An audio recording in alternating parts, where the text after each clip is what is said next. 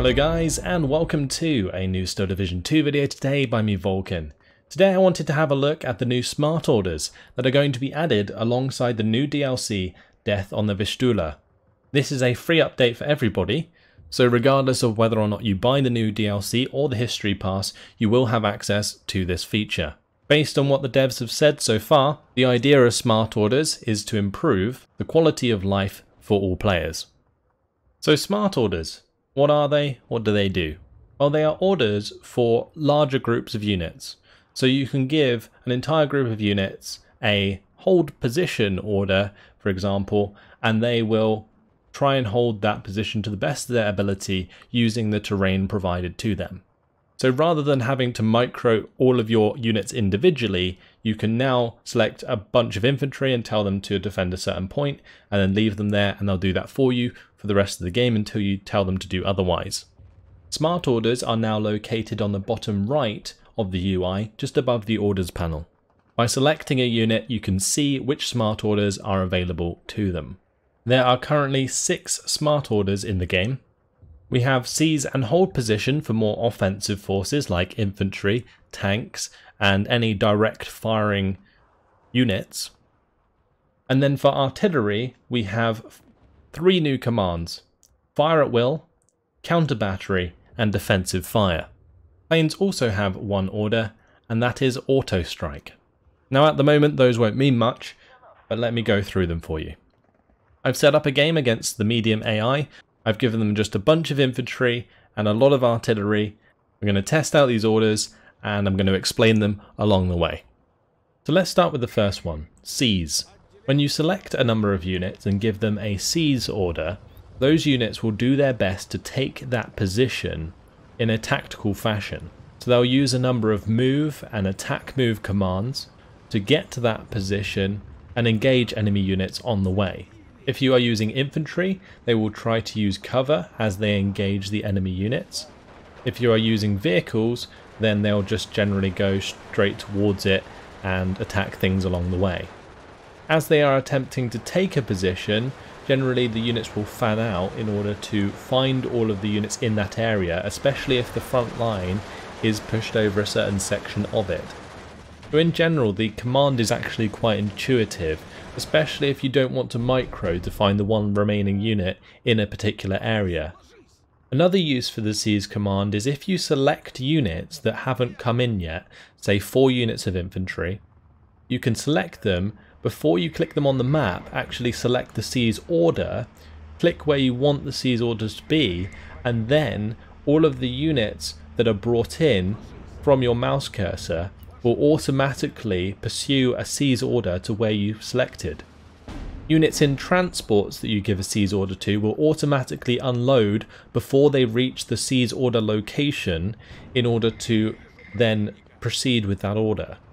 This way, if your units are coming in off the map, they don't just run into the enemy and die. They will unload early to make sure that doesn't happen. In future, this will really help people like myself, who often get quite a lot of infantry killed because you don't unload it before the enemy fire at you. Whereas if you are using a seize order, this will happen automatically.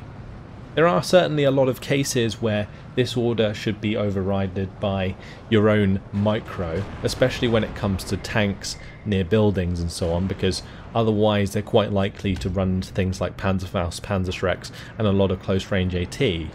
But for infantry, I think the seize order is really handy for just finding those last remaining units in an area that are being a pain.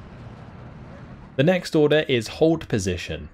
Now hold position is the default after using the seize order. So once a unit has completed a seize order, it will move to the hold position order.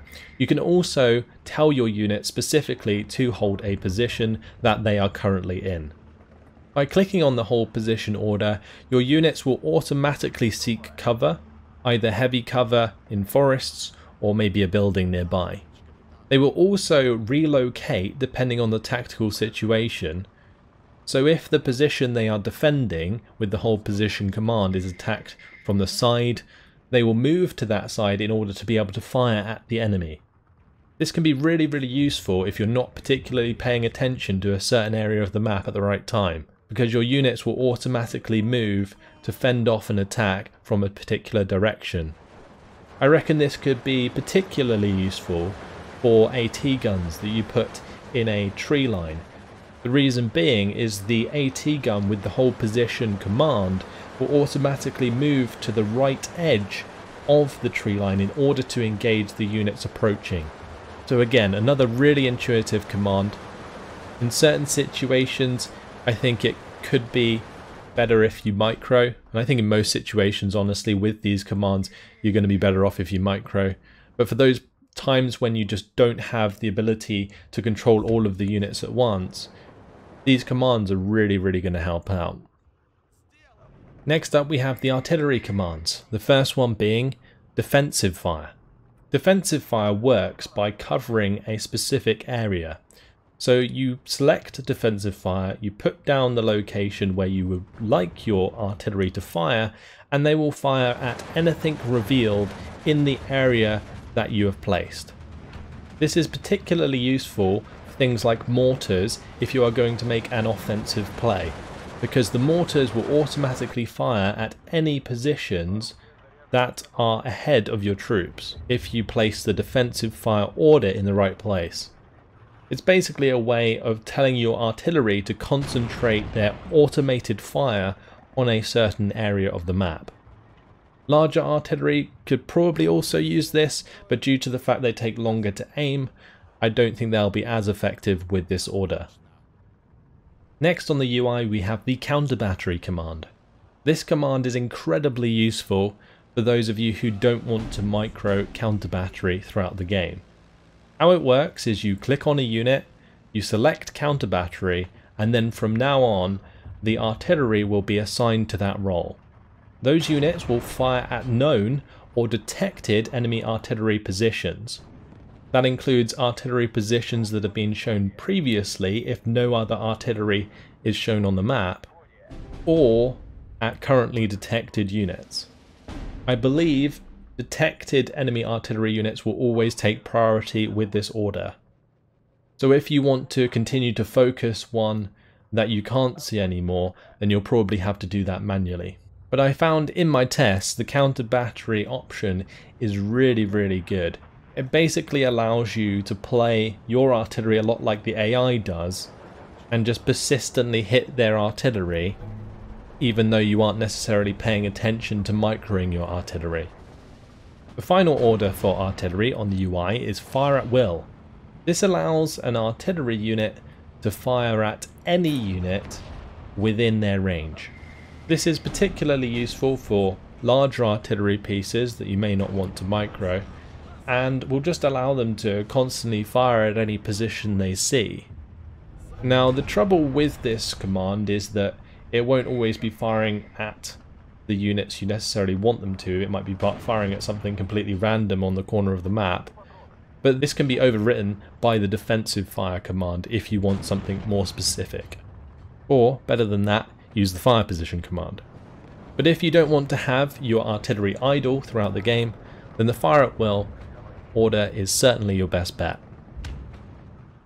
The final order to be mentioned is auto strike, and this is used for planes.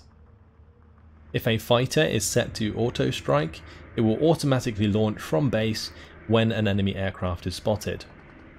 If auto strike is used with a bomber, it will automatically bomb a unit when it appears on the map, or maybe it's a unit that's been seen previously. But either way, the bomber will automatically launch as soon as you click the button to a random target on the map. This command, I believe, also works for attack planes like the HS-129s with their AT shells. They will go and attack suitable targets as soon as the button is hit. If you don't want your bombers idle, then this may be a way to use them, especially in single player. It could be very useful for just allowing your abundance of aircraft to just go and hit targets constantly without you having to micro them all. But in multiplayer, I believe that this could put your bombers in awkward situations, especially if your opponent's using a lot of AA. And I've also experienced friendly fire where a bomber that's been on auto strike has tried to bomb a unit that's right next to my own, and therefore almost pinned down my own units. So So I reckon the auto strike command is going to be useful for bombers, more specifically in single player. But it may be really useful to have auto strike on your fighters so that as soon as an enemy player or the AI brings in a plane, you have fighters to respond. Especially if you're busy microing your front line with a tank or something that you're trying to adjust front armor for example. Either way, that's your lot. That's all of the commands.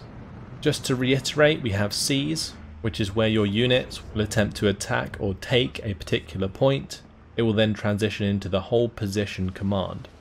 The hold position command orders your units to take up cover in nearby area and shift to wherever they are being attacked from. Then we have the defensive fire order, which is used for concentrating artillery on a specific area to help offensive operations or maybe even defensive operations. There is counter battery, which allows you to automatically target enemy artillery that have either been previously spotted or are currently spotted. And then there is the fire at will order, which allows your artillery to not be idle and just target any target they see on the map that is within range. Finally, auto strike, used for aircraft. Auto launches fighters against enemy aircraft.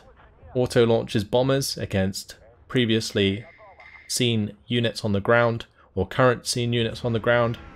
Same deal with attack aircraft, but they will attack suitable targets for their munitions. And that's your lot. So that's my breakdown of the smart orders and brief opinions on them as well. For the most part, I think they're going to be incredibly helpful in single player, that's for sure. But in multiplayer, I think you're going to have a good combination of the current micro orders as well as maybe some smart orders for where you're not paying as much attention. In general, great improvement to the game. Definitely, I think is going to be well received. And it's another awesome quality of life improvement for games made by Eugen Systems. And I think, honestly, if there's one thing that Eugen Systems does very well with their games, is every single game they bring out these new quality of life improvements that no other game has. One in particular that I absolutely love is being able to give orders to your units before the game starts. There are so many games in the RTS genre at the moment that could use that update. A good example is the Total War games. But without getting further off topic, that's about it. Hopefully you guys have enjoyed the video. Make sure to subscribe if you want to see more Steel Division 2 content in the future. That's it, thanks for watching, and I'll see you in the next one. Goodbye.